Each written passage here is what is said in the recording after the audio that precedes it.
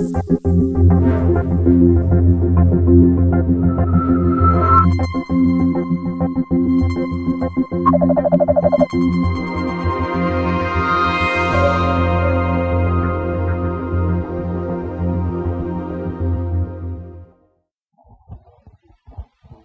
along, ladies and gentlemen, today to the SETI seminar series, the last one for 2008, and we hope you enjoy this one. We think it'll be a very interesting topic today.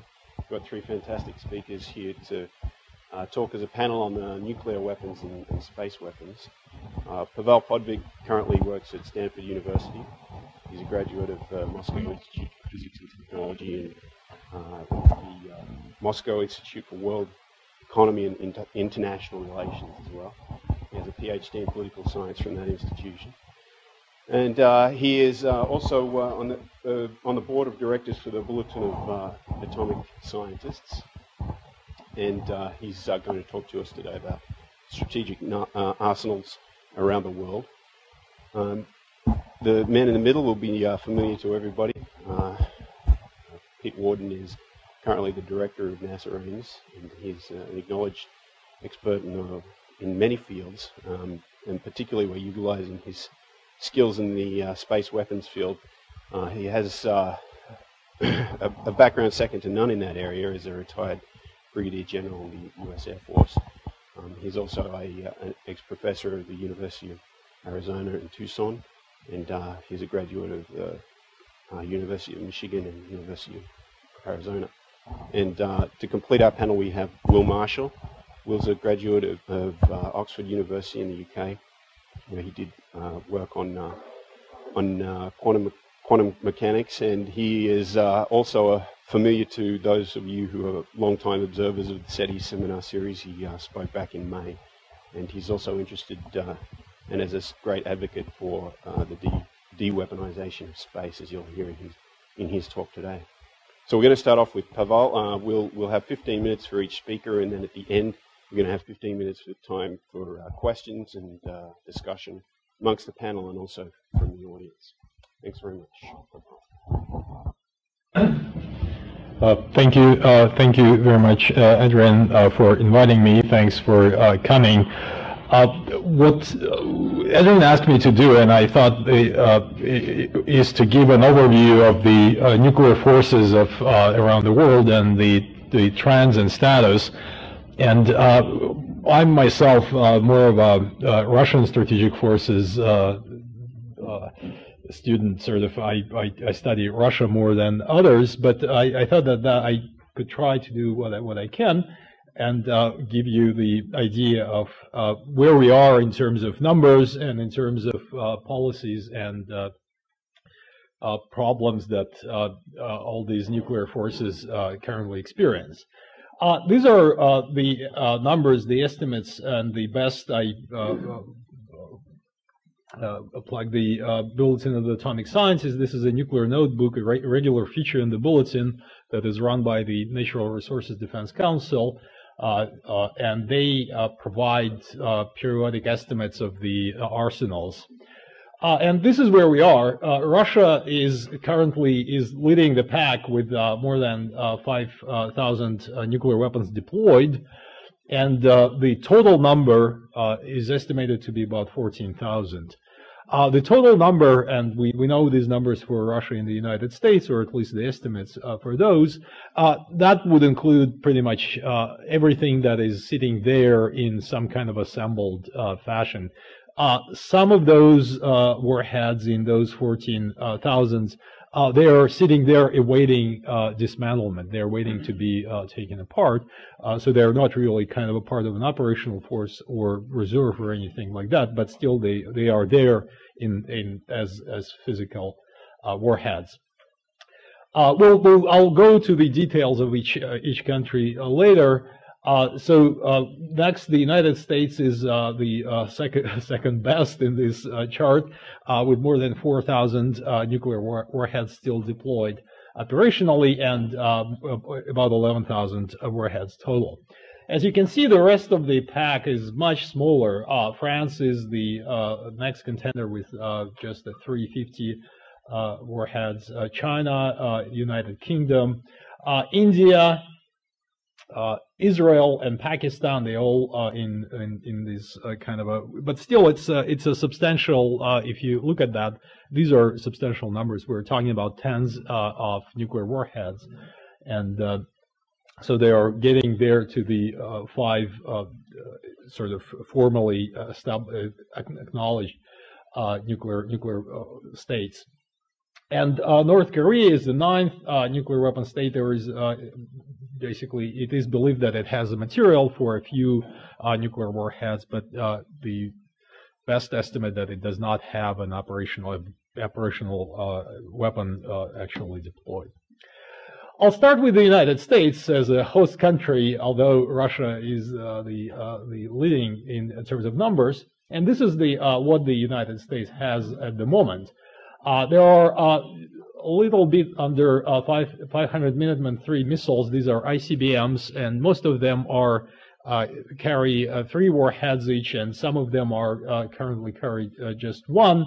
So you have the 750 warheads total. The plan is to reduce that force slowly to 450 ICBMs. That was the latest word, and it is possible that the new administration will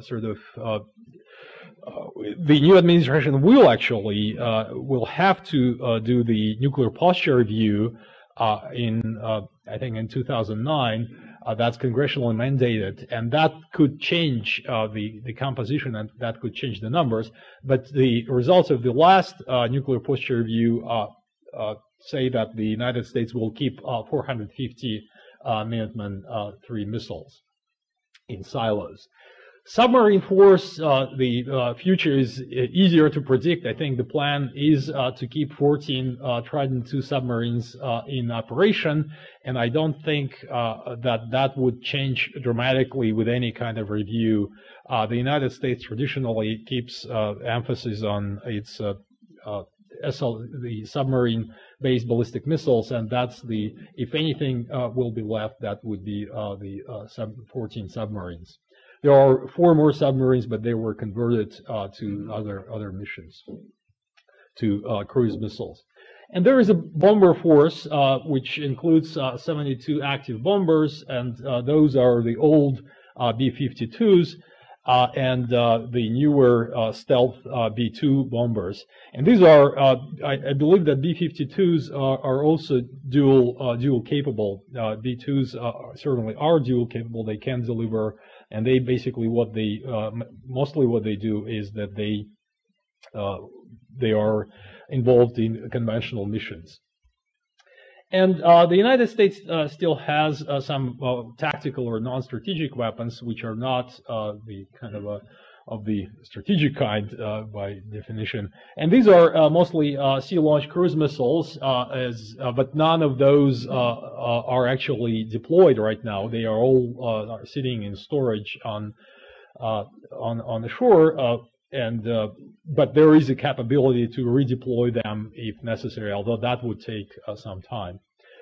There are some bombs, and the total the estimate is that the total number of tactical warheads is about 500, and about 100 of those are outside of the United States. About 100 of those are deployed in Europe, and that's actually a contentious point with Russia in particular, because that's the politics of those weapons is fairly complex. So let's go to Russia, and as you can see, this is a bit busier chart because Russia has a variety of systems, and it is now in a transition from kind of old force to new force. And the core of, if the United States relies primarily on its nuclear submarines, Russia traditionally relies on its intercontinental ballistic missiles. Now there are 415 operational missiles. The last number that the rocket forces cited, 96% of those are in high state of alert, so they are ready to go in a few minute notice. But the composition, I mean, there are a number of old missiles which are getting close to the end of their operational lives, and SS-18, 19, and 25. And Russia is working on deployment and development of new missiles. With old missiles, it is interesting, and you may appreciate that it turns out that these things last forever. Just a few days ago, they announced that they extended the lifetime of the SS-19 missile to 33 years. So, and it's sitting there in a silo fueled with these the UDMH fuel, and so that's quite an interesting fact. The new missiles are solid propellant missiles. SS-27 Topol-M, the Russian name, and RS-24 is another new missile, but this is just a multiple warhead version of SS-27. There are there are some submarines as well. As you see, the fleet is 13 submarines. However, most of them are old, and there are some Delta 3s and Delta 4s. Those are old Soviet-built submarines, and Delta 3s are really old. They are actually retiring, and Delta 4s are the 6 submarines will stay in force for some time, maybe for about 10 or maybe even 15 years. And Russia is working on a new submarine. It's not yet part of the force, but it is there. It's getting there. It's in the sea trials, and it is building a new sea-launched ballistic missile for that submarine, the Bulava missile. It's a new solid propellant sea-based missile that will be deployed on those Beret submarines. That program, the Bulava development program, wasn't going very well. The missile just had about 9 flight tests, and I think only one. They said the last one was the first that was completely successful. They had hitches or even failures in most of the tests. And the bomber force, Russia keeps 2 types of bombers: the older turboprop 295s, and the newer, or they are also old. These are from the 80s. The Blackjacks, the supersonic heavy bombers. And Russia is actually will be building new bombers, new Tu-160s. And as you can see, Russia has a fairly substantial non-strategic arsenal, and that again includes sea-launched cruise missile, some bombs, some anti-ballistic missile warheads. The estimate is that it's more than 2,000 warheads in that arsenal. But as far as I can tell, the best estimate is that these warheads are tactical weapons are consolidated in what's called centralized storage sites. So they're not really there deployed with any troops. They are sitting in a storage, although they are ready to be deployed. Final point on Russia. The way it works in Russia, what's happening, as I mentioned, Russia is building new missiles. It's building new submarines. It restarted the bomber program. So what will happen in about 10-year time? Russia will actually reach the point where its strategic force will consist of primarily of new systems. So, and that would be very difficult to reduce that force substantially, because these are new missiles. So there is a bit of resistance in Russia will be quite a bit of resistance to doing that. So we are, but at the same time, this modernization program is going ahead full speed. And others are easier in many ways. France relies primarily on submarines. Again, this is the choice for many countries. And it has 4 submarines with ballistic missiles, and it is building a new ballistic missile that would be deployed on those submarines or newer submarines. But I think in France, and France also has some bombers. So it is a force about 300 warheads, and I think France will have made the decision to keep it at that level, and it could probably go a bit lower in terms of, but only, I guess, in terms of kind of operational deployed warheads. And it may at some point emulate Britain, which did very interesting thing with its arsenal. Britain has only submarines. They got rid of all the bombers and everything else. And they have 4 submarines. They use Trident II. They use U.S. missiles on those submarines. And they lease them, actually, as it turns out. But they declare that at any given time, there will be only 1 submarine on patrol with 16 missiles and no more than 48 warheads. So that's the policy. That was a big review a few years ago, and that's what the British, they decided that this is what they don't really need more. And that's, I mean, that's a good step toward actually getting rid of weapons. But as it happened, about 2 years ago, there was a big debate in the UK whether they want to keep the Trident II force because of they had to make this decision because whether they will be building a new submarine or not, and they had to start early. And people actually did talk about an option of just getting rid of all nuclear warheads in Britain. But eventually the kind of a cautious, quote-unquote, faction prevailed, and the decision was made to keep the Trident II force. But then again, so Britain is committed to an investment that will put it on a track to keeping those submarines for about 30 years after these new submarines will come into service. China is the last of the traditional 5 permanent 5 nuclear weapon states, and with China, the interesting story is that China for a long time relied on really handful of ICBMs. They had right now the estimate is that they have 32 intercontinental ballistic missiles. And but about 20 of them are the old DF-5, and these are old liquid fuel missiles. There are that are stored in basically in caves in very underground complex, and they are not nearly they are not kept in any kind of a state of alert. Some estimates say that they are actually the warheads are stored separately. But China was very reasonably happy about this kind of a posture. They now they are building new missiles, and so these are DF-31 and 31A. These are solid propellant missiles that are mobile, and we will probably see some modernization, but I don't think that it will go much higher in terms of numbers.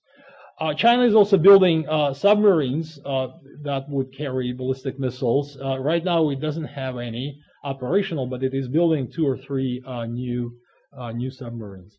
And it also has a number of non-strategic weapons. And unlike other countries, it has intermediate range missiles that can carry nuclear warheads. And the United States and Russia are prohibited from having these kind of weapons because of the Intermediate Nuclear Force Treaty of 87. So Russia and the United States cannot have missiles with a range of more than 500 kilometers and less than 5,000 kilometers. That's the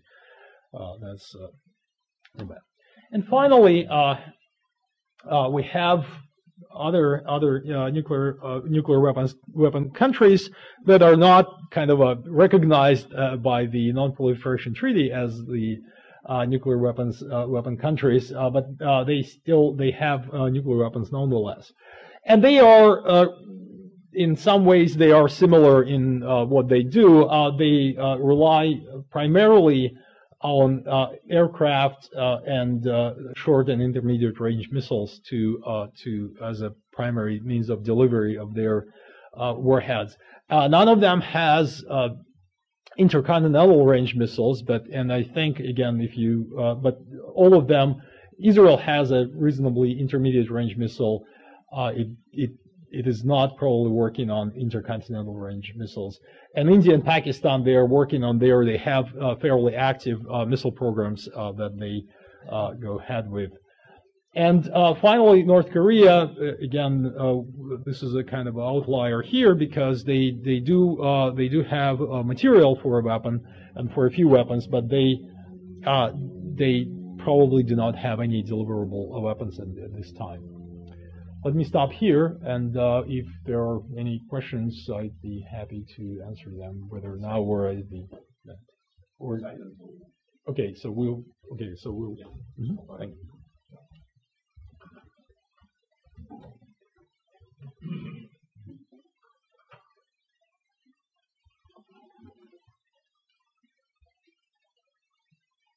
Okay, I just click through these things.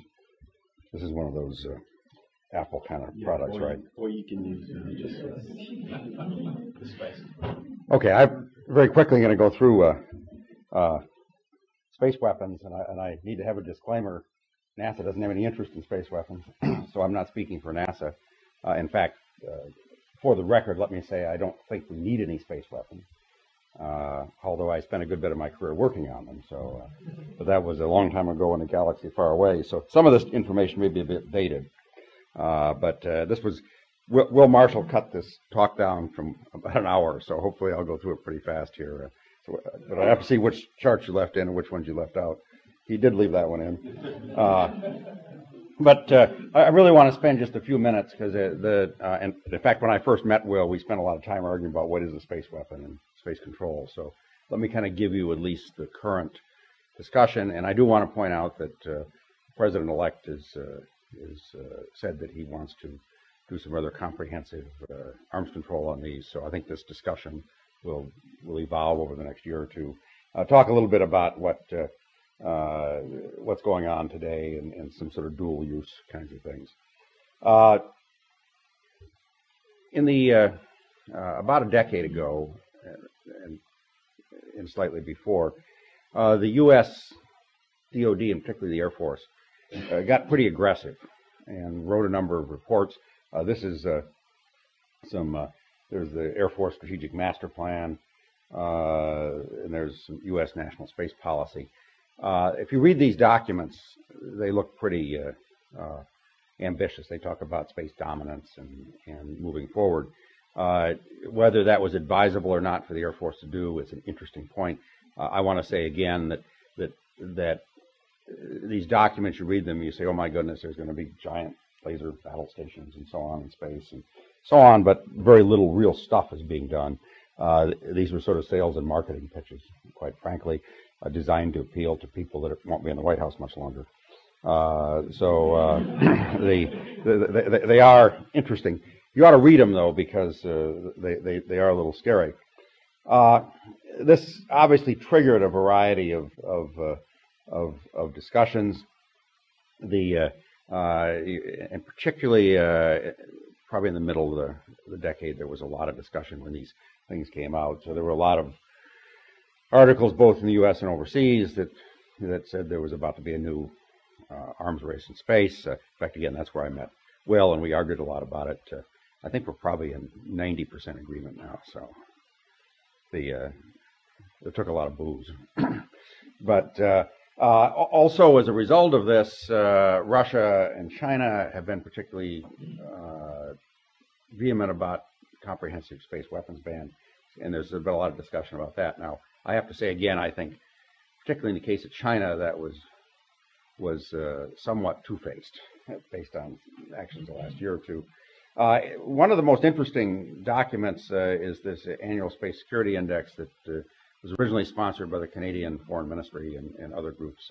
I think the last one is 2007 or 2008. These are very good documents, and I would commend them. And they give you a real idea of what's going on. Now, in the United States, there's a number of discussions, and this is where we really get into where do these things fit.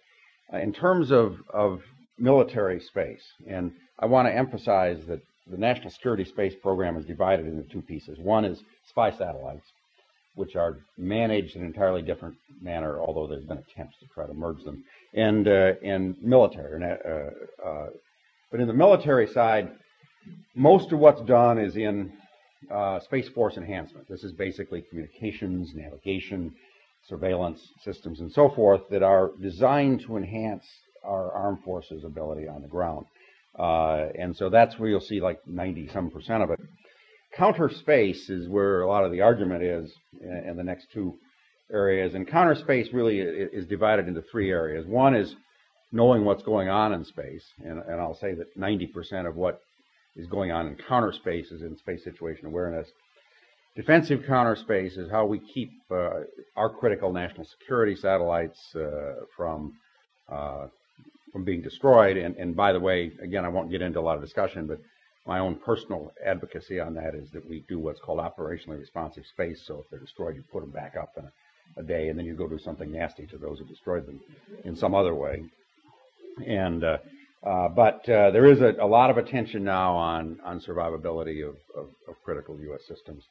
And offensive counter space is where generally is anti-satellite space control. Now, turns out most other countries don't have a lot of military space, so it's kind of a moot point.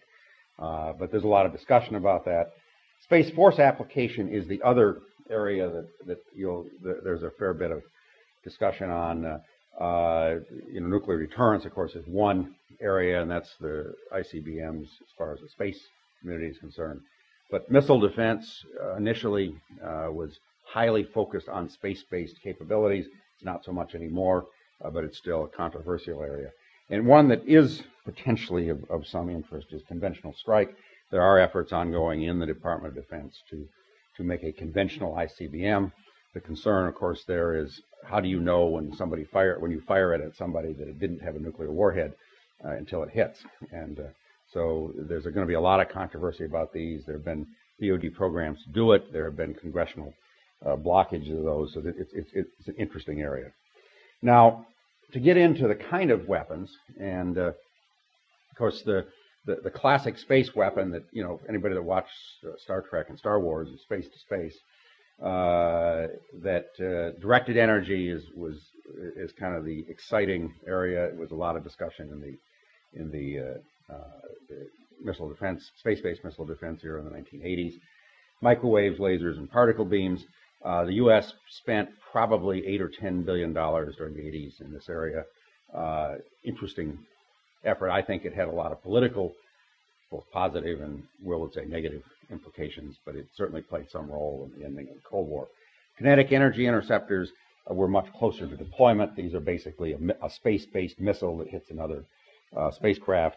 And then space-based missile defenses that use those technologies against missiles launched from the ground. Space to ground is an area that as I said, there's a lot of discussion, but to my knowledge, there's nothing more than studies going on in these. I mean, this was again the sort of Star Trek where the Battlestar is overhead and it fires a death ray and destroys a city or something. And the other one are kinetic impactors, and it turns out if you drop a 10-ton thing from deep in space, by the time it hits the ground, it has almost a kiloton of energy. So these are sometimes called rods from God because a well-directed kinetic system could penetrate maybe even tens of meters of concrete or rock. Ground to space, of course, are the other end of things. Anti-satellite weapons that would be spaced or ground to space missiles and directed energy weapons. The last one is one that, just to note, that a weapon that's long been discussed is that you ruin it for everybody. You just pump up the radiation belts, and then satellites that are just barely designed to tolerate the natural radiation, increased radiation in the Van Allen belts can cause most satellites to fail in a short order of time. The other big issue here, and just is what isn't a space weapon, and this has caused a lot of consternation. These are the force enhancement systems, the communication systems, GPS systems, and so forth. Information operations is another big area of being able to use space and space communications as a part of information operations. I could give you a whole other talk on that because one of my final jobs in the Air Force was briefly the Minister of Propaganda for the Defense Department. Wasn't called that, but and of course, ICBMs are certainly they fly through space. one of the key questions, and I don't really have any answer to this, but if the gun sight's in space but not the gun, is that a space weapon? And that's one of the things that is in any arms control discussion gets into there. As I said, there's a lot of interest in defensive counterspace. There's efforts of doing things like boxes that you could put on there that would potentially stop deliberate jamming, or warn of somebody approaching you, or warn of interference from the ground. And there are people that believe in, little escort nanosatellites and microsatellites, which is something Ames does do, by the way.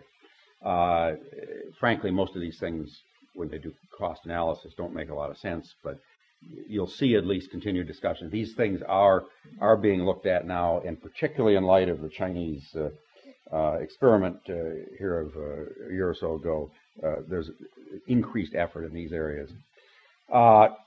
One of the key issues, of course, is we do more and more efforts to do on-orbit servicing, and there have been efforts. The DoD did something called the XSS-11, and NASA tried to do something a few years ago, but since they did it at Marshall, it didn't work. Ended up impacting the target rather than rendezvousing nicely with it. So maybe we did do a space weapon then. But at any rate, these things obviously are, how do you tell that something that's designed to service or interact is not a space weapon? Now, during the 60s to 80s, there was a lot of efforts. In fact, both the then Soviet Union and the U.S. Deployed for a time missile systems that would be launched from the ground. These things, potentially when they impact, could produce a lot of debris that potentially causes more harm than good. Both of these have been discontinued, but again, it started a lot of the discussion. They were tested. Yeah. They were tested, yeah, and they were operational. Recently, this has kind of come back again. The Chinese did a series of tests culminating with the destruction of a weather satellite here about a year ago. This caused a lot of consternation in the U.S. defense community. It also produced an awful lot of debris that again exhibited the problem. The U.S. did something this year. I'm not sure if you want to believe that they did it for the reason they did it, but I'll just state that they claimed there was a spy satellite that had a bunch of hydrazine on board, that if we didn't shoot it down, it would come down and kill millions of people or something, so they shot it down. Whether those were connected or not, those are for you to judge. But the problem is this did raise, again, that both China and the United States have an ability to remove a satellite in space. Electronic warfare. This is something that is very hard to tell whether it's a space weapon or not. The U.S. does have something it briefly declared operational, a sort of a jamming system, counter-communication system. It had some other systems designed to optically jam spy satellites. Those were terminated by the U.S. Congress. There have been numerous instances of jamming, not by the United States. In fact, Indonesia and Tonga had a satellite war where they used various communications dishes to jam the other one's satellites. And non-state actors, the Falun Gong seized control of some Chinese communication satellites, so it was kind of an interesting effort. So just to point, that's another area to keep. I don't want to talk a lot about missile defense, but other than pointing out that a missile defense system clearly has some space weapons capabilities. A few years ago, there was something called the N-Fire, which was designed to be kind of a surveillance system, but also initially was supposed to be able to, in principle, impact something. And then they said it wasn't, but they still called the vehicle a kill vehicle. By the way, this vehicle now sits over at Ames. We are taking it apart and using it for lunar exploration. Will's been quite excited about that. That it's, it's swords to plowshares. Force application, again, lasers. There was a lot of effort in the 1980s and 1990s. We have some large facilities. Arguably, the Russians launched something.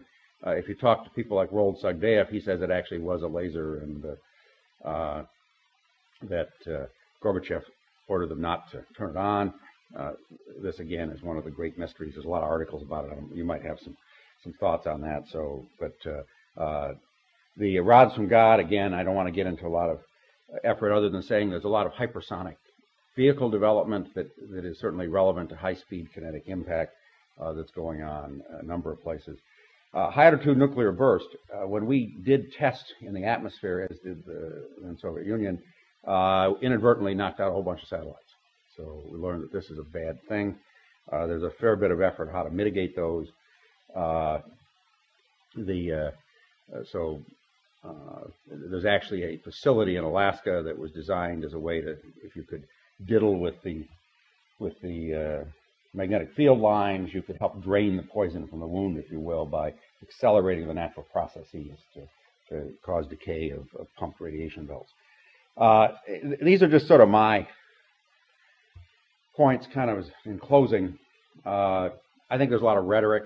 I don't know how much of it is warranted. I think that the space weapon zealots, at least in the last 6 or 8 years, talked too much and did nothing. And I think they scared the animals, if you will. But also, I think some of the alarmists enjoyed being scared. There's a small cottage industry in Washington, D.C. of a few people that collect money and write things on this. So again, I don't know whether this is a big issue or not. Space control is clearly a subset of a lot of other security efforts. I don't think that weapons, when you go through them in space, make any cost-effective sense. And I mean, that's, again, a topic for a couple hours discussion or some over a beer. But I am not an advocate of really any of these things other than space situation awareness and some defensive efforts. In fact, the U.S. is certainly not doing very much in this. I'd suggest that if you add it all together and what we call the space weapon, you're in the tens of millions of dollars of mostly research money. Although that does lead back to the first one. There's a lot of nations developing dual-use capabilities to do things in space that could be used as space weapons. And I think there's a big need in this area for rational dialogue, and I think we're going to see that with the new administration. So it'll be an interesting discussion. Dr. Marshall.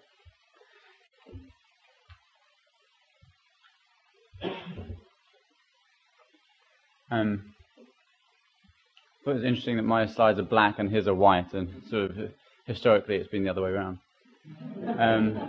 So We've made progress. Both sides, yeah. So I just wanted to talk a little bit about ways forward mainly, rather than dwell on the discussion of space weapons per se. Talk about what are constructive ways forward, which was something I've been thinking a lot about, because I spent a lot of years trying to argue with people that were advocating space weapons as opposed to trying thinking about alternatives. And then I decided that it might be useful to try and think of alternatives that address some of the genuine security concerns that were motivating the discussions behind space weapons. So let me just talk about some of the initial motivations and then some of the ways forward that I have in mind, and a brief discussion about space weapons and some conclusions. So the first thing that is not often known in the public and even in the space industry on the civil side is just how important space is for the military in general these days. And one only needs to think about Iraq to have a very quick understanding of how important space is. Not only was it involved, of course, in the decision to go in, both in reconnaissance sense and signals intelligence, whether or not that was the right decision or not, one can argue about. But it's certainly the case that satellite intelligence was used as a central part of the basis of deciding to go in or not. The entire military operation was conducted from Florida, which is, not possible, of course, without communication satellites. And then everything was, every personnel, tank, ship, plane, etc., and even missiles were guided with GPS. And so they're a central part of the nervous system of modern military. And arguably that doesn't even touch on the most important military space capability, which is early warning of missile attack, because this didn't relate to that. So satellites provided the first warning of nuclear attack on the US and other countries. Russia has a system, for example. And so the basic point is that space systems are very important to US security and other nations' security. It's growing in importance. The US and Russia are the big shareholders in that, if you like, but increasingly many other states are figuring out that it's useful to use space for military purposes, and I'm mainly talking about military purposes that are passive, like transparent things like spy satellites and communication satellites and navigation systems and so forth, because it enhances their military as well as their civil in society in an economic sense. So, and a significant problem with this is that satellites are very vulnerable to attack, and this comes from the very simple starting point of the technological asymmetry associated with space. So satellites are very easy to see, and they're very predictable in terms of their position. And they're easy to see. You can literally go outside with a telescope. I mean, with naked eye you can see them, but with a telescope and a stopwatch, you can pinpoint exactly where as they pass a star and determine their orbit to quite good precision. So, I mean, compared with other military domains, it's incredibly transparent. Everyone can see whose satellites are up there, despite NORAD's efforts to pretend that some of its satellites aren't in its catalog and therefore don't exist. Everyone can see them. You have amateur satellite watchers who regularly predict the positions of NRO totally classified, don't exist satellites. So it's very ironic. It's a very transparent domain. But because they're very visible and very predictable, they're very easy to target. And so that's why ground-based anti-satellite systems and space-based weapons have, to some extent, come to the fore. This, in combination with the fact that they're very important for the military, has driven people to think, oh my God, satellites are important and they're vulnerable. We better put weapon systems into space to stop that. And the sort of irony is that weapon systems don't advance the security at all of these satellite systems, but nevertheless, that is part of the motivation. And so addressing that motivation is an important thing. So in this book, the Space Security Index, we talk about that sort of definition of space security, and I talk about space security mainly because it's a broader concept than just about the space weapons. One is interested in securing the space environment so that for everyone's use. And this is really a note that I make because I make these sort of presentations to generals and people in the Pentagon and policymakers and stuff, and generally it seems to me that people in charge of these discussions don't seem to know Kepler's laws and the rocket equation, which are so fundamental to having a discussion about this that I can't even begin to explain how stupid it is that there are yeah, okay. Moving on then. So what are some of these vulnerabilities? So I sort of tried to list these in order of most likely at the top and least likely at the bottom. So it's very easy to jam, and basically jamming of satellites happens quite regularly, both inadvertently and purposefully, because it can be done with very simple equipment on the ground, doesn't need any space-based systems at all. Physical attacks on ground stations, the next easiest thing. Lobbing a bomb over a ground station, onto a little ground station is very simple because they're on the ground and easy to access. Dazzling and blinding of satellites is remarkably simple. In fact, you can dazzle a satellite with a laser pointer like this if you could possibly pin it exactly onto the place that the satellite is.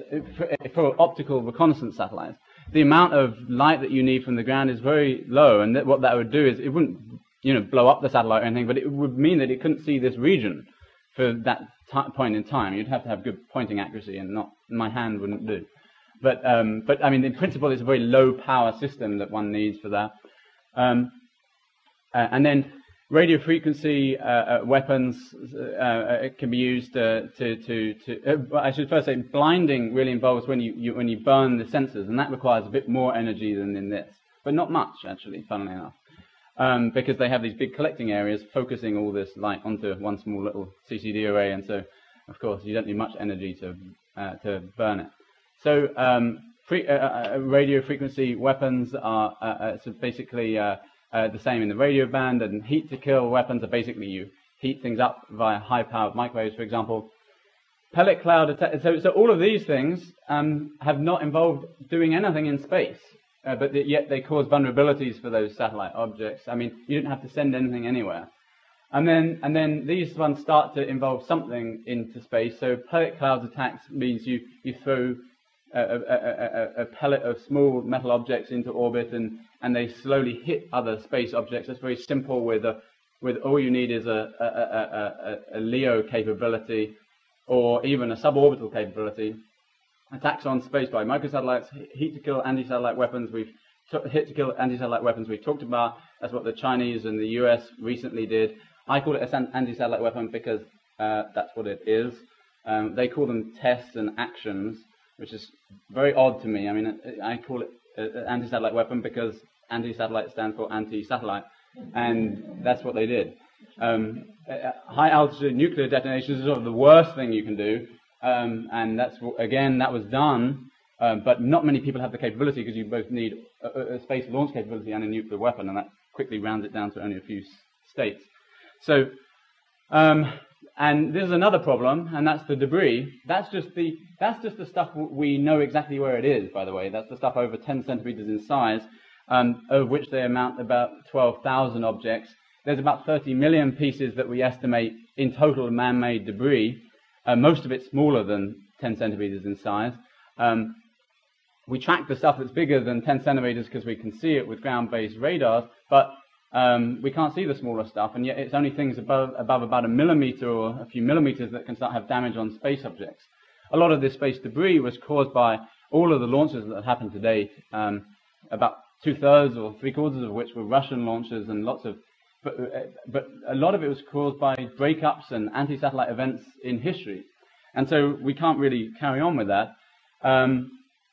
And so I've already described this, but this Chinese ASAT event really made matters a lot worse. Although it only it created about 3,000 bits of debris, it considerably increased, according to our analysis, the conjunction rate. So because it goes up with n squared, it doesn't go up with n, and so you only need to add a bit more debris, and it gets considerably worse, your conjunction probability. The US ASAT is less debris, but it's still bloody stupid. Ways forward. Let me get onto that. I think one has to really break it into two aspects, technical and diplomatic. This is much more controversial than this generally, because some people don't believe law does anything. And I say to them, well, aren't you glad there's a law banning murder? And it's a very philosophical thing. Some people like law, other people don't. But anyway, technical measures are much more appealing to most, and so it's interesting. Some things that we've talked about protection of satellites. A lot of people agree that we should protect our satellites more.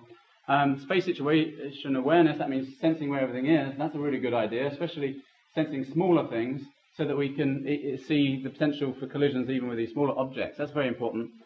And it's good that if other countries do this, not just the US and Russia, which have systems for this, because it's a transparency building thing. Everyone knows where everyone is, and it builds trust.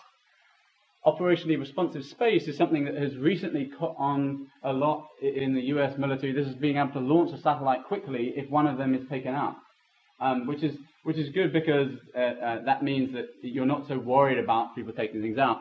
However, I argue that there's a couple of other things you really need, and particularly this fourth one, which is about if you really want to deter attacks on satellite assets, what you don't want is a few big satellites that are easy to see and everyone knows where they are, and if you take out one, the system goes down. That's the situation we currently prevail in for most satellite systems that the US has. For example, there's 4 to 6 big spy satellites, and you take out one and there's a big hole. Or there's 4 to 5 early warning satellites against missile attack. And you take out 1 or 2, and there's a big hole over a region where you can't see nuclear attack anymore. What I think that a big part of the future is about sort of having multi-tiered satellite constellations, lots of little satellites replacing those few big ones, so that they're all over the place, and there's no incentive to take out a satellite like the Chinese did of their own, because if you took out one of these small satellites, the system wouldn't die. I mean, the system remains there. Whereas if you take out a satellite right now, not only is it easier because they're bigger and fewer, it actually significantly affects and deteriorates the system. So I actually wrote a paper about how one can redesign the US military satellite architecture in a way that is much less vulnerable to attack by having these multi-tiered architecture of little satellites everywhere. And again, all on the passive side, I'm talking about. Space traffic management is another thing. So we're coming up to a point where there's, we in space are like we were in the driving realm, say in 1920 or something. People hadn't bothered to put rules on the road about driving on the left or the right and stuff, because that was fine because there were so few people, it didn't make any difference. I mean, you didn't have to decide whether to drive on the right or the left, no one cared. And then at some point, traffic becomes sufficiently dense that you have to decide. It's in everyone's interest, even, even those that really want to swerve around, it makes everyone's interest to decide, oh, okay, we're going to drive on the left or we're going to drive on the right. And obviously it should be the left, by the way.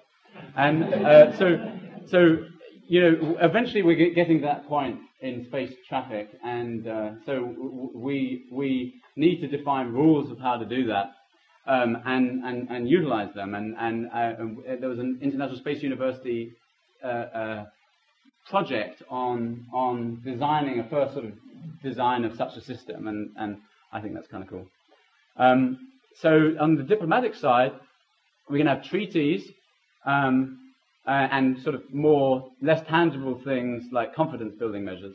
I think that really we need to go towards treaties. In particular, one needs to just prohibit straight out anti-satellite events and other kinetic kill events in space. The funny thing is that people talk about, oh, it's difficult to define these things and it's difficult to verify. Actually, it's incredibly easy to verify satellites blowing up in space. Not only can you tell who did it, because we have early warning systems to determine who shot the missile, but you can determine exactly when it had by backtracking all the debris to its origin point where the explosion happened. And so you can tell all sorts of information about the event. There's no question of who did it or what have you. It's very transparent. And so a treaty has a good basis there, because we can easily say, hey, it was you guys, pay up in whatever manner. At the minute, the irony of what the Chinese and the Americans did in the last 2 years in blowing our satellite is that it's legal. And then the Americans try to lambast the Chinese for blowing up a satellite, but actually there's no way they can, because it's actually legal what they did. And so stupid, because of course that shouldn't be legal, and if it was illegal, then we would be able to punish that sort of action. I think that's very important. Confidence-building measures, is basically less concrete versions of this.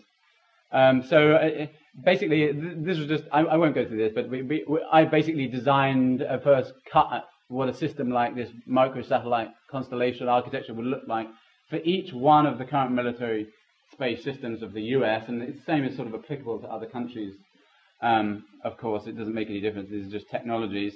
The basic point is to have the same capabilities but less vulnerability to attack using existing technologies. I also happen to think that it can be done for a lower cost because the US military is very much in the billion-dollar satellite sort of model. Those are the sort of 5 main functions of military satellites that I was trying to recreate, military and intelligence satellites. And here's an example of one for early warning satellites. We would have a MEO and GEOTIER rather than the current just GEOTIER. We'd have more of them, split them up. We'd split up the nuclear detonation function from the missile tracking function, for example, just to be able to disperse the capabilities. Anyway, you can read the paper if you're interested. This is the space traffic management system that International Space University came up with, basically a conjunction analysis and maneuver systems for collision avoidance, generalized collision avoidance. Believe it or not, that's not done right now. For a few things it is, like the shuttle and the space station and something, we look in advance to see if it will hit another object and then maneuver if necessary. But for most satellites, most of the time, we just let them go. Because the chances are kind of small, but the problem is when that happens, it causes much more debris, and then we have a bigger problem to deal with, and so one has to check it at some point. Space weapons, I think if anyone does a serious cost-benefit analysis, compare with other alternatives. Or in fact, I think most space weapons decrease U.S. security, not increase them. In fact, I've never come across a space weapon that increases U.S. security. I think they all decrease it because the U.S. has the most to lose from a space war game in general because it's the most dependent on satellite systems. I just think provoking space missile stuff is a bad idea. But anyway, I mean, we don't need to go into that. That's a long debate, but yeah, so this is just an example of how for one of the weapons. So let me just conclude. So I started by saying that satellites are very important, and yet they're vulnerable. That's one of the motivations why people think about space weapon systems. I think there's ways forward that need more focus and attention, both technical and diplomatic. I think finally, with the dying out of this idiotic administration, we will see this one be revived. I mean, basically, the entire rest of the world wants to go into this discussion, but the US has been blocking it for the last 12 years. I think that's absolutely against US security interests. But also the technical approach, I think, will be developed further too. And in my analysis, space weapons aren't part of the discussion at all. They're just stupid. Finally, I just left some resources in case people want some further information on this. All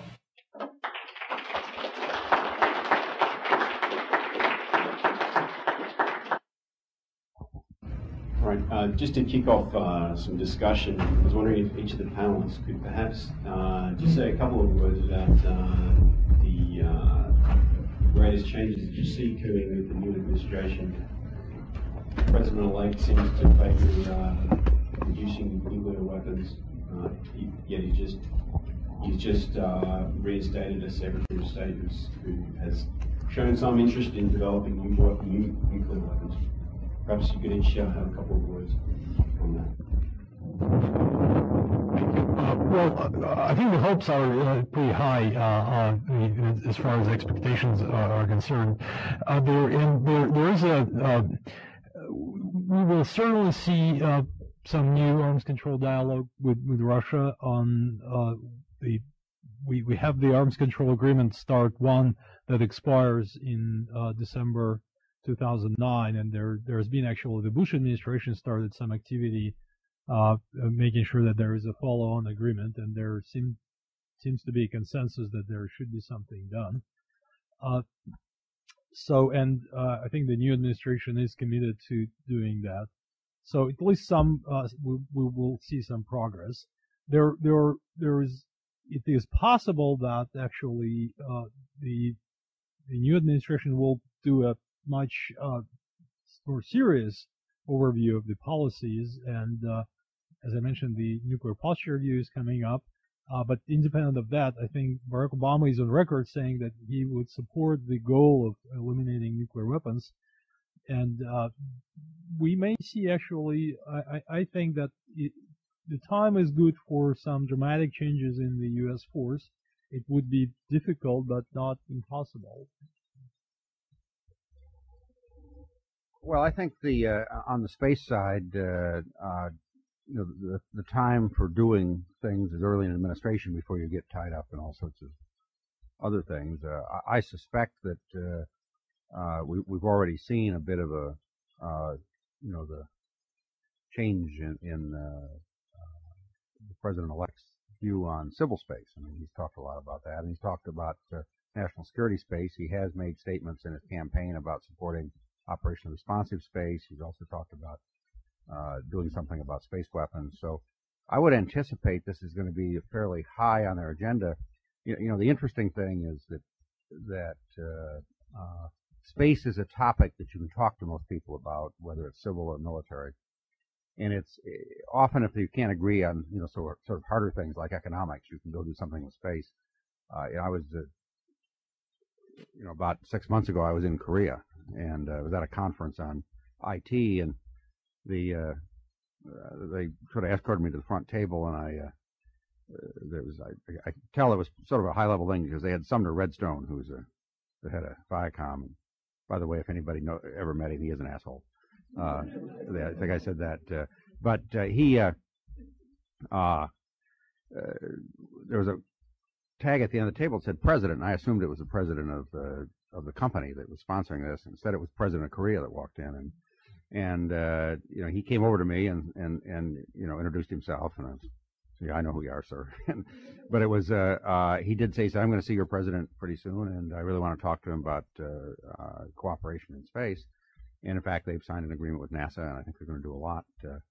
And as these things go on, I could see the new president will find that not just civil, but also national security space and security arrangements will be an area that will pay big dividends in much broader than just the specific space effort. So I look for seeing some very interesting things in the next couple of years, and whether you're in civil or military space. And I think some of the things Will talks about will be very seriously considered.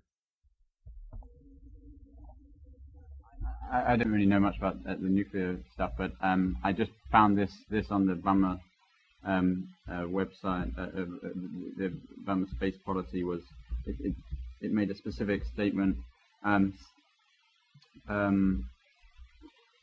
Not that naughty website. Yeah, thanks. Yeah, Barack Obama does not support the stationing of any weapons in space. He believes the international community must address the issues of space weaponization head on and enter into serious dialogue with Russia and China and other nations to stop this slow slide into a new battlefield. Can you write that?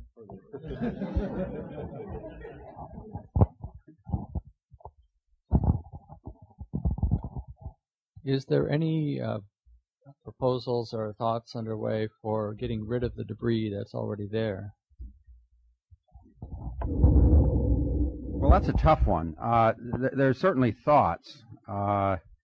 Most of them are very expensive, and sometimes they cause more trouble than they do. But in the past, we've looked at things like, going up with and capturing things and bringing them down. But that's very, very expensive in terms of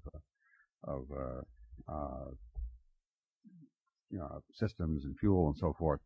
The areas we're most worried about now is actually geosynchronous, which makes it very, very hard.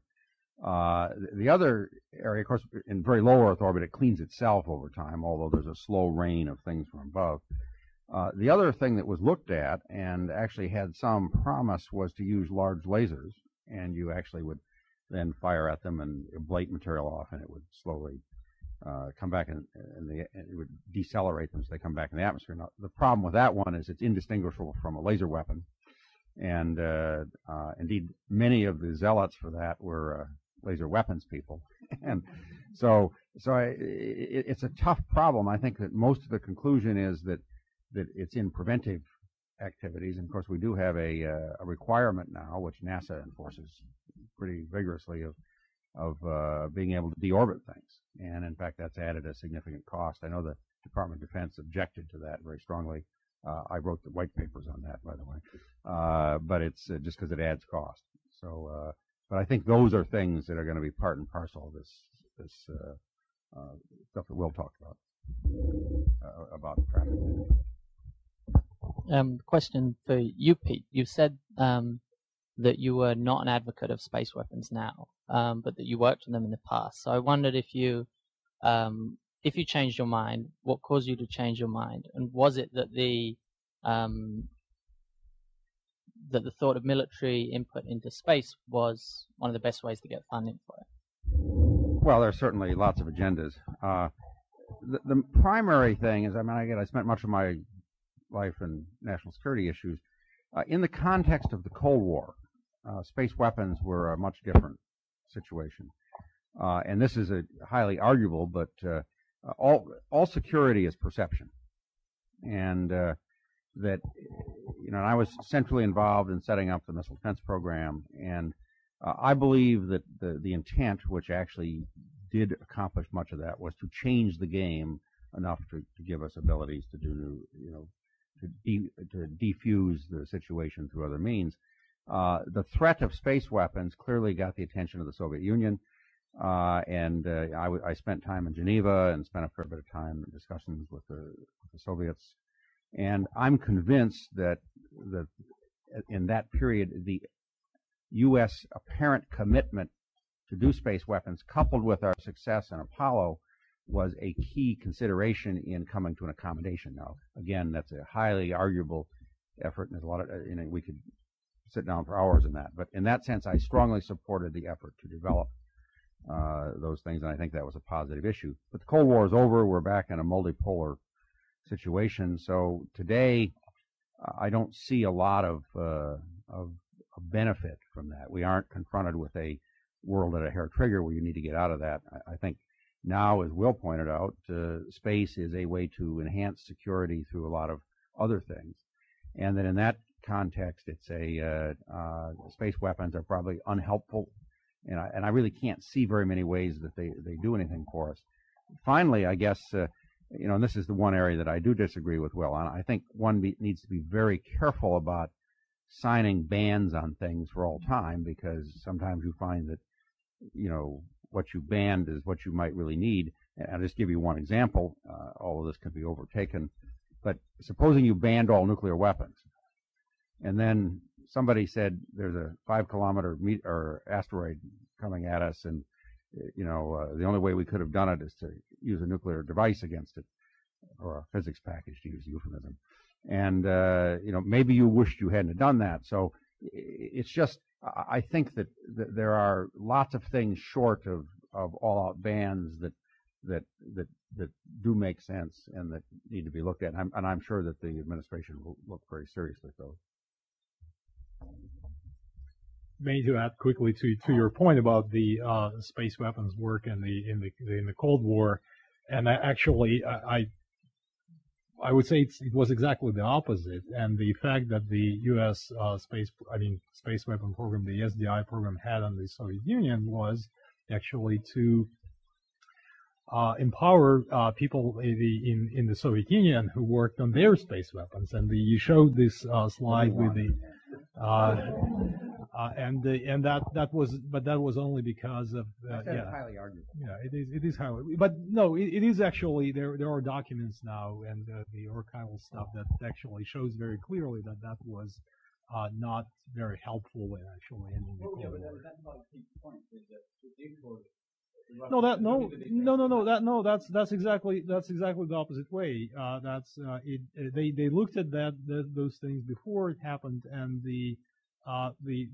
when this whole thing started, actually it made it much more difficult for the Soviet Union to come to accommodation. Well, I studied this stuff. Believe me. I know, but the fact of the matter is, we did come to an accommodation. We did end the Cold War. And, I'm convinced that part of it was Reagan's refusal to give it up at Reykjavik, and that opened some new channels. And we have our own sources and our own information. Yes, indeed, they tried to compete with us and lost. So that's an exciting, interesting discussion. I mean, I've written a book on it as well, if you'd like to read it. And but that was then. This is now, and there's a different situation now, so I think we're probably in pretty good agreement. No, it's a different situation. So, Pete, you started your talk with a bunch of definitions, and Will, you alluded to the diplomatic problems in the past. I mean, one of the things that we need to define is space, and as I understand it, we've been sitting over there in Vienna for more than a decade arguing about what space is in order that no one can have anything to say about what our assets are there. Are we likely to see a change in that attitude along with everything else? It seems like it's a first step for the next administration. Space is still not defined in the context of the international legal system.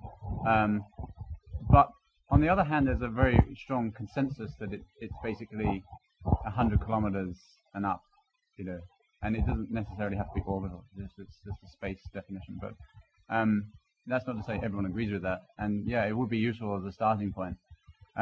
Part of the problem with these ASATs is that it's very much altitude dependent. I mean, and it makes a huge difference whether it happens at 80 kilometers or 800 kilometers. And so, yeah, I think your point is very important, and no, it hasn't been addressed. But I mean, there has been belligerence on the part of the U.S. in this system. I mean, I've been to Geneva through these discussions. I've been to Vienna through these discussions, and they are, it's really, there's no other words for it. It's the U.S. and the entire rest of the world. It's literally 167 votes in the GA4 of resolution to go forward with a discussion on space security and space weapons, and one against. And, that's the U.S. And, I mean, that boggles my mind that the U.S. is so belligerent on the issue, but I think that's just about to change. I have a short question for Dr. Podvig. You said that the Chinese started out with ICBMs, but that would have been at a time when their main enemy was the Soviet Union. Why would they have wanted ICBMs at the time when their main enemy was close by?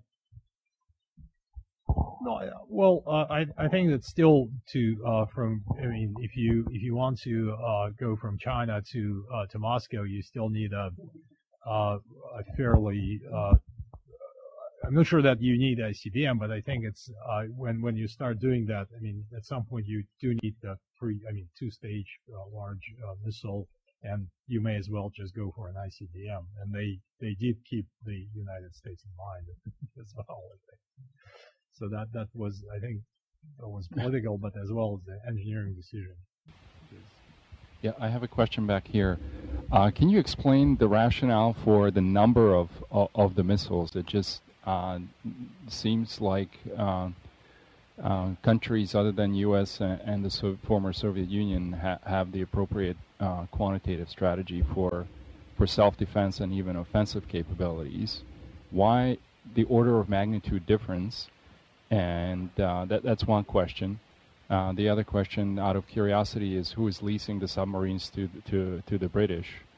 And third last question is, if you believe that taking out satellites is so easily done, why didn't the Iraqis prepare for that during the war? Okay. Let me on the numbers. The only reason these numbers are that high is that because that's what we did during the Cold War, and if you look at the arguments that people made in favor of those numbers, you could say that and hindsight they didn't make much sense, in fact. And it was. I want to answer this, but that's not correct. It was a complex process, and certainly people were making arguments, and the rational and irrational as well. Quite rational strategy. It's not mutual assured destruction. Well, that's which wasn't the U.S. or Soviet strategy. It was a nuclear warfighting strategy. Basically, they were trying to take up all the different bases. So yes. They wanted to be able to. That was certainly one of the. That was our stated strategy. One of the one of the myths of the Cold War. Yeah, that was certainly one of the ideas, but there were other people who were arguing other ways. So that's but the bottom line, I think, at this point, it doesn't really make much sense to keep those huge arsenals around. On submarines, I think the British, they have their own submarines. They just they lease the missiles, and those are actually U.S. missiles, and they are actually U.S. property as far as I can tell. And they the British have their own submarines and the two warheads, but they use they use the missiles. Same missiles that the US use on their stuff. And sorry?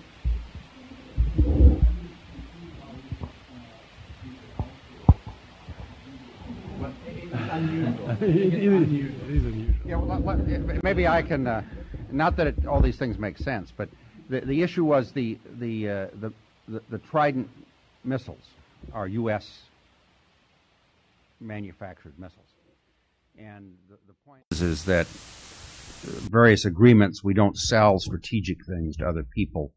In fact, there are even agreements that we don't do that. So you can lease them, which is a different issue. So the point was that rather than the British building their own missile, which they didn't want to do, they leased the U.S. missile to put in their submarines. And it's kind of an artifice to say that, if it would have been a tactical program, they would have co-produced it, or we would have sold them to them or something. But this had to do with a lot of agreements that we had, even some of the arms control agreements. It was kind of an artifice. Although in the arms control negotiations with the Soviet Union, they always counted the British missiles, but not the French, as part of the U.S. force. So So in some sense, they were accounted for in those numbers, so they would always add the British force. The British didn't like that, but, you know, the fact that they were our missiles, and, you know, that presumably they would fire them if we asked them to.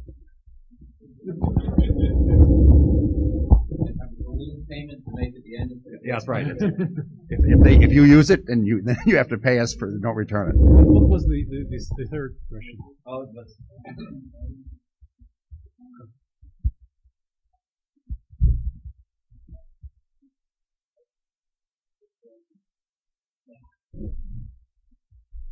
Well, actually, they did try. I mean, they had GPS jammers, but they didn't have any way to launch anything in space. So but they did actually buy and try to use a number of GPS jammers, but it was a fairly unsophisticated jamming system that was not effective. And sexually, it's not an easy thing to do, because I mean, although we all had this point that if you have a system that is distributed then it takes a serious effort to take it down, and GPS is that kind of system. It's at a high altitude as well. Yeah, it's at high altitude. But let me just comment that there's a couple of factors involved with Iraq. Firstly, it's sort of on the borderline as to whether it has the technological capabilities. I'm saying easy. It's a relative statement. I mean, for Britain, because they would buy it. No. Right. Not under my regime, they wouldn't. So they're not that easy, and basically there's about 20 countries that have missile capabilities that would be the central essence of a system to do an ASAT. Iraq is sort of on the borderline of one of those countries. It's not quite got that suborbital launch capability, basically. The missile to get you up there. And whoa. Yeah, so for different systems, yeah. I mean, but one also has to remember that you know, there's different levels of, I mean, there's not that many people in Saddam Hussein's tight regime that understand the basics of space properly, you know. I mean, it's just like a limited number of people in the decision loop that have any competence associated with this. I think it's just a very, you know, yeah. No, but I mean, you know, Stanford's got more chance of launching an ASAT than Iraq, in my opinion. I mean, you know, it's just like a concentration of people that have got enough education. Caltech for sure. Yeah. Even the University of Alabama at Huntsville could probably. I have a question about international trade in weapons and weapon systems. I once heard a talk a couple of years ago by George Shultz, and he prefaced his talk with a little blurb about how important free trade was in general, and then gave a very nice talk on his work on arms, on nuclear proliferation work. And it struck me there was a little bit of an ironic tension between those two parts of his talk. And when I asked him about it, he didn't seem to have a clear answer. My question to you guys is there some line between ordinary weapons of small amounts of destruction and big weapons where free trade is not allowed, or trade in general shouldn't happen?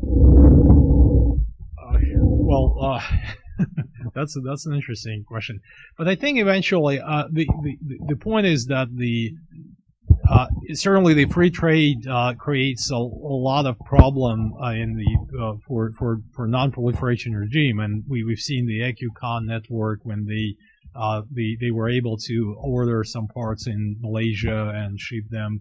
So that creates a problem, but I don't think that in itself it creates the situation in which countries would want to buy or even want to own nuclear weapons, and so I think it's certainly harder to manage, but I think the net benefit is with the free trade, because once you start the free trade development, then you just undermine the incentives for countries to have nuclear weapons, and that's the most important part of it. Yeah, I think, you know, the attempt has been to ban trade in strategic weapons, and then allow it in sort of things that are that are not strategic. I mean, it's very hard to make that line, and in fact, I think we've overdone that quite badly in space. I mean, in fact, ITAR defines all space technology as weapons, and I think that's a very counterproductive effort. So you have to be very careful on that. On the other extreme, of course, that you can't really call them strategic and tactical. I mean, I remember in the 60s the Army, being aided and abetted by Livermore, was going to develop a nuclear hand grenade. I mean, I don't know where you would use this, but pretty good arm. You have to have a very good arm. I mean, there's obviously, when you start getting into things like that, it gets kind of dangerous, and but I mean, on the other weapon that is the two weapons today that are of great concern are going to be very hard to control. One is biological weapons, as you do, eventually artificial biology, but also genetic capability that is fairly easy to do. The other one, of course, is computer attacks and so on, and those make it very clear. I mean, we can't stop all trade in those, but I mean, the issue is it's bad enough when kids in the basement make computer viruses. When they make real viruses, it's going to be even worse. So those are areas that cause me a lot more concern than the nuclear and space things right now, which are fairly easy to at least deal with. I mean, I think Will's point was that it takes a rather sophisticated group of people, and it's kind of hard to buy it to build satellites and launch vehicles and nuclear weapons. So it's a different issue. I mean, unlike the movies, it's real hard to make a nuclear weapon. And besides what Will says, it's hard to make satellites too, as he's finding out. Question for Pete and Will. Much of the discussion about space, situational awareness, the weapons in space, space control, etc., seem to relate to nation states. In today's world, we're most particularly worried, I think, about actions by terrorist groups, which would mean what kind of access. My question is, what kind of access do they have, or what are the powers that be worried about as it relates to terrorists and space security? Yeah, I mean, terrorists in general don't have much access to space stuff, but some of the simpler vulnerabilities can certainly be exploited by terrorists, and we've seen radio jamming by terrorist groups, or like, at least from the Chinese government perspective, Falun Gong is a terrorist group, and they jammed a satellite broadcast of something. I can't remember what it was in particular, but so groups of people that are loosely organized like terrorist groups can certainly interfere at that level. But that doesn't tend to cause permanent damage or anything that's long-lived, basically, to satellite systems. And it's hard pressed for me to think of ways in which they would do it. Say, potentially laser ASAT stuff would be within the realm of possibility. Pete and I sort of disagree on exactly how hard that is. He's probably thought about it more than me, so. But I don't think it's that difficult, and certainly in the realm of possibility for those sort of people. But again, like, I'm not trying to. It is about concentration of minds, ultimately, all of these things. And the reason I say Stanford, I'm not trying to suggest that makes, I'm saying by the fact that Stanford can do some of these things means to me it's simple. But that doesn't mean, let me rephrase. It means that, a small group of well-educated people can do it. But actually, a lot of these organizations don't have that. I mean, how many have a few dozen physicists that are trained in laser stuff? Not many at all. Because if you're interested in that stuff, you can't get an education there. So you either don't get an education or you move. So, I mean, those people don't, they don't have much access to that stuff. Yeah, I'd like to underscore that. To mount what we might call an anti-satellite attack requires a lot of sophisticated technical thinking, and quite frankly, terrorists, they may have some sophisticated technical people, but most of them believe the last word in truth was written in the 7th century. So, there's a little bit of a concern that it's hard to build spacecraft with that technology. But conversely, they tend to adapt things they can find and use. I think that the threats that we really have to worry about from terrorists are really cyber threats and potentially biological threats. In the space area, I think protecting our satellites, control systems, and so on is probably much more important than protecting things. The other one, of course, is, and I know the Department of Defense has done a lot of work on this, is in the past we had just a small handful of very vulnerable control facilities. And, for example, it used to be all of the spy satellites the U.S. had were flown out of this little blue cube over here, that we could drive by on the freeway and throw a satchel charge over the fence and take care of it. Now that's been fixed now. I mean, so there's a distributed set of systems and multiple redundancies and so on, so you don't have that anymore. So that's really I think the answer to it is, it is unlikely that terrorists are going to, build a satellite and launch it and go out and do something. I mean, that's not impossible, but, it's kind of hard to stealthily, acquire a large booster and do a countdown on it and so on and so forth and do the command and control. And, I mean, even NASA couldn't rendezvous with a satellite here when we tried. So to follow up on that, actually, we'll talk about rational actors, and a lot of your arguments here are about the difficulty of access to space. But we are moving into a regime where it's going to become a lot easier, aren't we, over the next couple of decades? And my question, therefore, given that will happen and that not all actors will necessarily be rational, what's the best way forward in terms of security? Is it like we were saying, it's international treaties, or are there some other options? Well, on this, I tend to really agree with Will that some sort of traffic agreements, backed up by multiple abilities to know what's going on in space, so you can, again, what stops people from drunk driving? It's the fact that we have laws that we've agreed to, and that we have, people that watch, and then ultimately maybe means to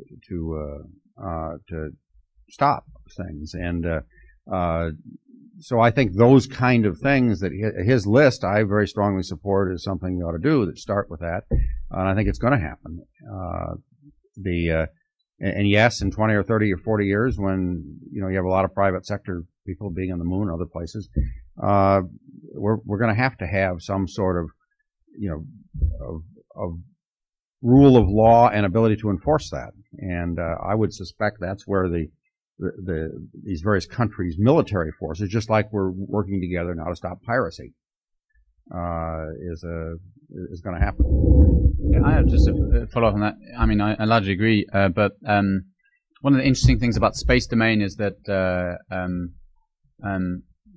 compared with other domains is that is this ability to affect to ruin everyone else's day with your action. So when you go out and murder someone here, although that can be really unfortunate for the person you murder, it doesn't generally affect everyone else. Or if you crash your car, it might take an hour to get it off the road and to get out of everyone's way, and then everything's running smoothly again, because we can move debris.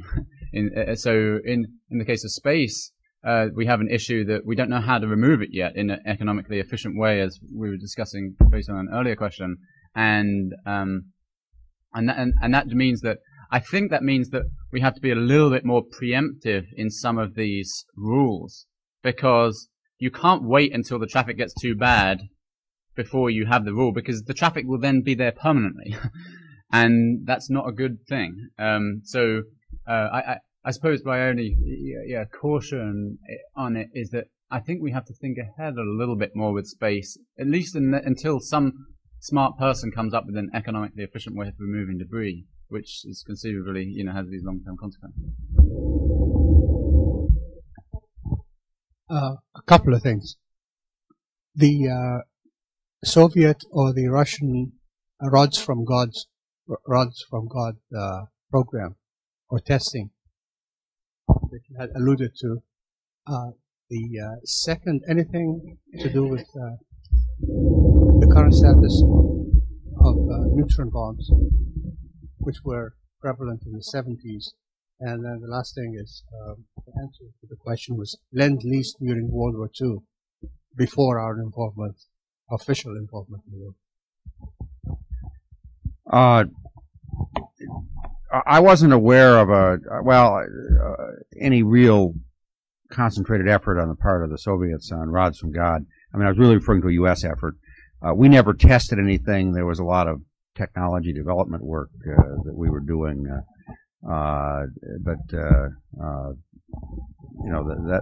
it's important to say that. I mean, I'm sure there was similar analysis done in the Soviet Union, but let me ask. Well, a neutron bomb, I think I don't know any kind of a program like that, whether in the United States or in Russia. I don't think that's something. On the kind of a Soviet program, it wasn't rods from God. It was this laser, basically a battle station in space, which was actually a very interesting project. And it was not the thing that actually was launched into space. It was lost because of software error.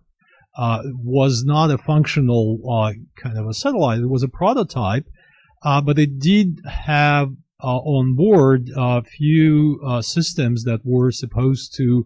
There was initially the idea was to release balloons to track them with laser rangers, with the radar rangers.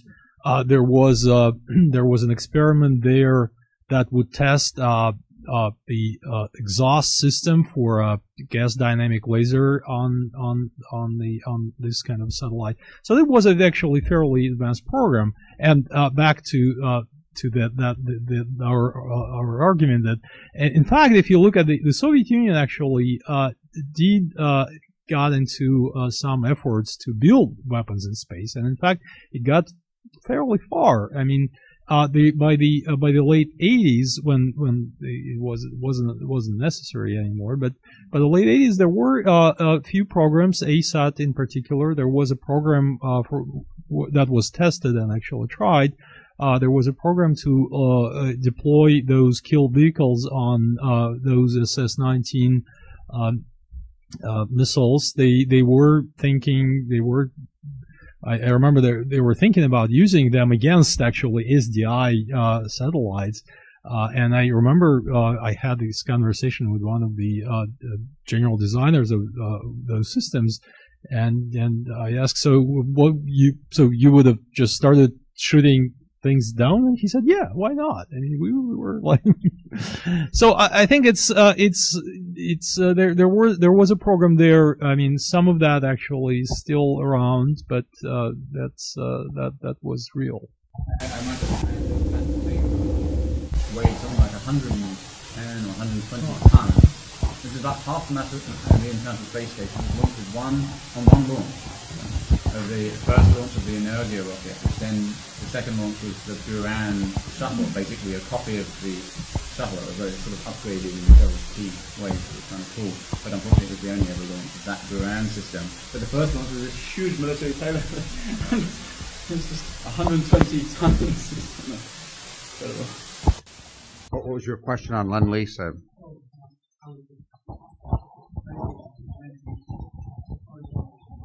Oh yeah, with the British, yes. Yeah. Well, if you'll join me in. I want to say one thing before you wrap it up. Just on behalf of the SETI Institute, I want to say thanks to our panel. You've actually helped us explore one of the factors of the Drake equation, which is something we founded the SETI Institute around, and of course the factor L, the longevity of a communicating civilization, has a lot of dependency on what we talked about today. So on behalf of the Board of Trustees, I want to say thank you, and then I'll turn it over to Adrian to close out the program. Well, if you'll join me, ladies and gentlemen, in thanking our panel for their great input today.